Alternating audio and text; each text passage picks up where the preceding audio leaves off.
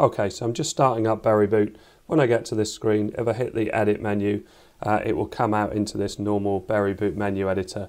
And Berryboot is a great way of installing multiple OSs on an SSD drive, and I've been really impressed with it. So let's show you, I've already got videos on how to install an OS, but I wanted to show how to install an OS that you've downloaded off the web from the Berryboot website, which are images which are already created to install into Berryboot, so they're already prepared and converted and ready to work. So if I click on Add OS, you can see in here I've got various different OSs, and I can scroll down and have a look through. But if the image you want isn't in here, this is basically what I wanted to show. So I've been doing videos recently on Ubuntu 18.04.4, the LTS version, the long-term support, and this is the older version. So if I want the newer version, what do I have to do? So we need to go onto another computer to download the image onto a USB stick. So let's do that first.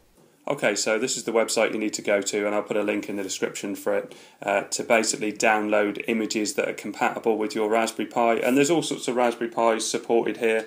I concentrate on the Raspberry Pi 4 because that's the one I've got. So let's search for LTS and see if it comes up under that. If not, I'll do a search for Ubuntu. Peach Pi, Ubuntu 18.0, there you go. So 18.04.4 LTS pre-installed server for Raspberry Pi 2, 3 and 4. So let's download that image. So that's taken us to a link. Looks like it's going to download on its own. There you go. So while that's downloading, let's have a look. Oh, it's not very long at all. So while that's downloading, I will put in my USB stick, which is a FAT32 formatted USB stick. And you'll see that turn up on my screen. And I'm actually using my RetroPie stick, which I'm imagining I've got enough space on there for this image. Right, so there's my stick.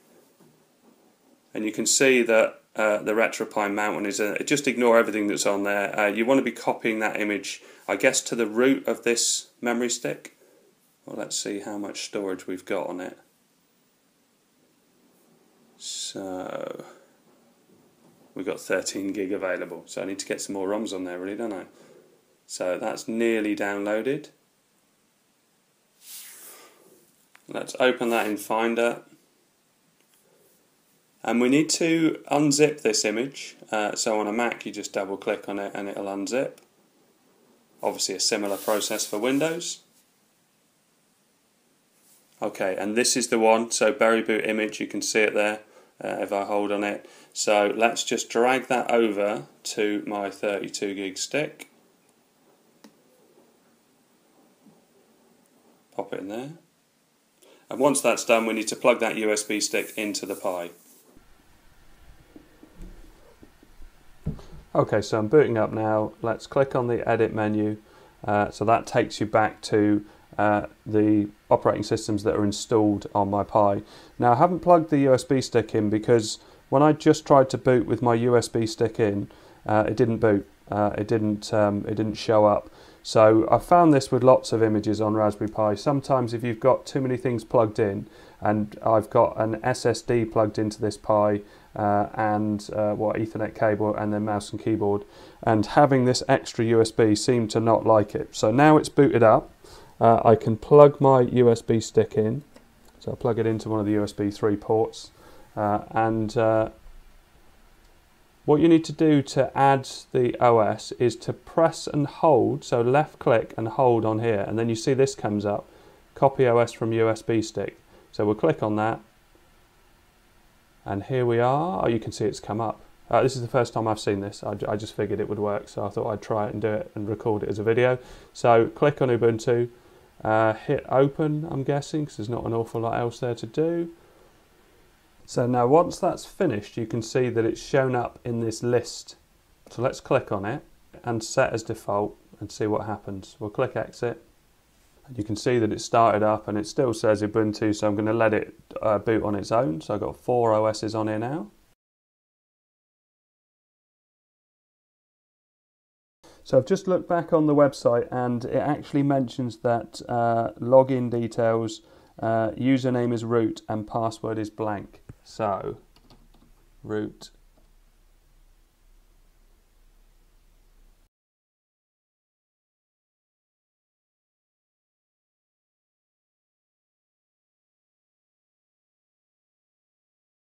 Now you might not need this step, but I successfully just installed it, but I couldn't get any passwords to work. So I'm following a different guide.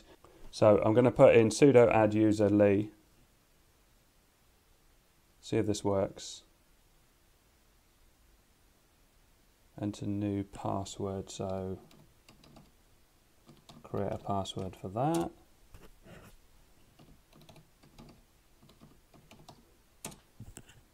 Enter the new value or press enter for default full name. Let's just go Lee.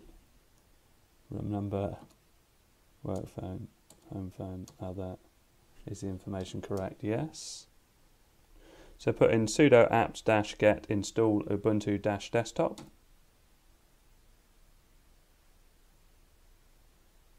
And we'll say yes. Okay, so when you get to this stage, just type reboot. Okay, so you might not need this next step. Mine failed to boot. It was in 4K and my capture card also doesn't work in 4K. So I need to put a line into edit.config to change it so it boots at 1080. This is the line I've added, HDMI ignore, and this basically forces it to be at 1080. So you add that line in, click on OK. I'm going to click on Ubuntu and set default and then do exit. And I'll let it count down and boot in itself just to show that it's working. And I'll do this in real time so you can see how quick it happens.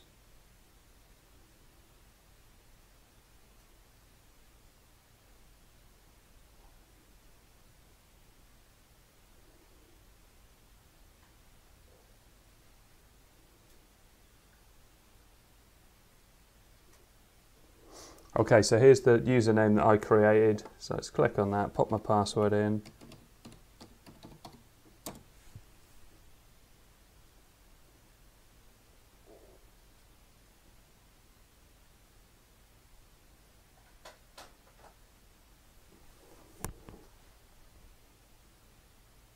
And here we are. So now we have Ubuntu running from the SSD using Berryboot.